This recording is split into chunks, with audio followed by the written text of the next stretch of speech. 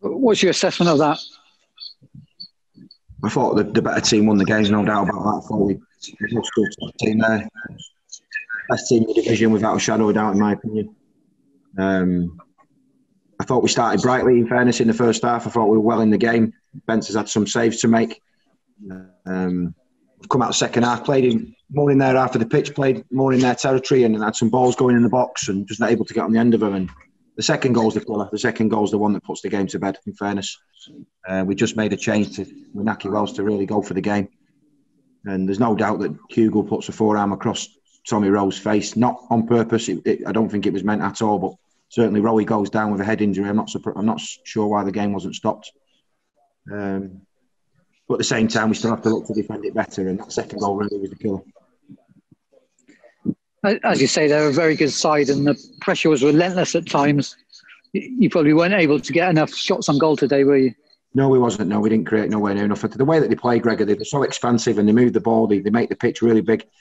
Having said that, when they turn it over, they can be quite open at times, and we thought that was our moment, and we just weren't able to get that pass off, first or second pass, to be able to get in, and there were so many near misses.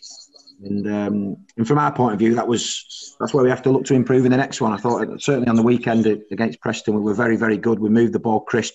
We passed it much better than we did tonight. And that's the standard that we have to get back to. Palmer and Cantwell came together in the second half there. That's the kind of spirit you want, isn't it, I guess? I don't think Casey did a lot. I know they both got booked. I didn't see Casey do anything wrong, really. Cantwell had hold of the ball, which he obviously shouldn't do. And all Casey did was sort of shove him a little bit, and he, obviously he went flying off the pitch. But Casey wanted to get the ball so we could play. I think the referee has to get involved and keep the game moving. Yeah. Just last one on this match from me. Haki Adelican in the first few minutes there. It's probably as close as you got, really, wasn't it? If he could have just got on the end of that Palmer shot, but yeah, not too.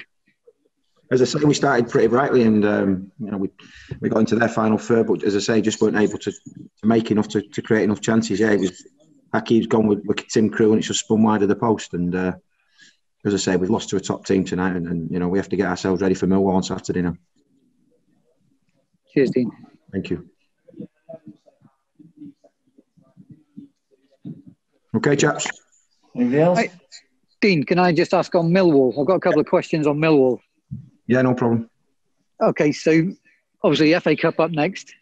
You likely to go strong for this game, or how do you see it? Might you possibly rotate the team a little bit, give other guys some minutes? I think we'll have to have a look, Gregor, in the next couple of days. Certainly it's in the back of my mind how many games we've got coming up in a short space of time. We've got the Huddersfield game rearranged on Tuesday. Then we go to Derby. Then we've got Brentford, which is now, I think, going to be on the Wednesday for Sky. And then we've got a game against Cardiff. So there's lots and lots of games coming up in quick succession.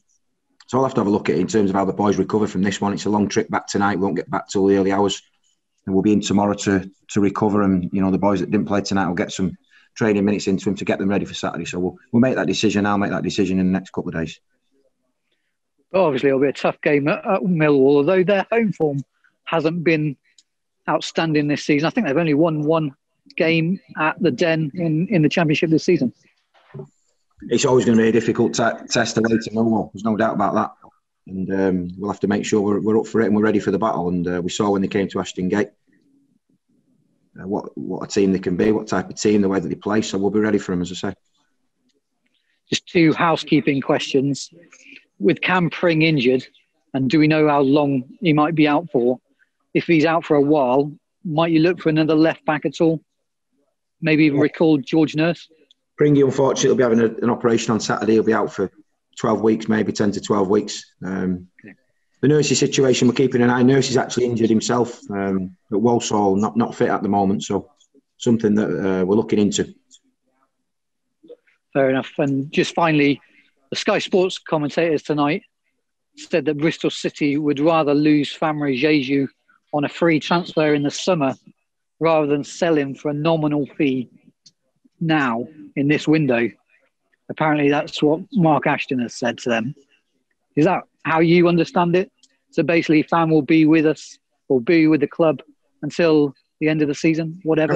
I certainly hope Fam will stay at the football club. My mind's not changed on that. We want Famara to stay. I've not had any discussions in the last day or so with Mark around fam. So I'm not too sure about that comment in particular, but certainly, from our as a player, we want to keep at the football club.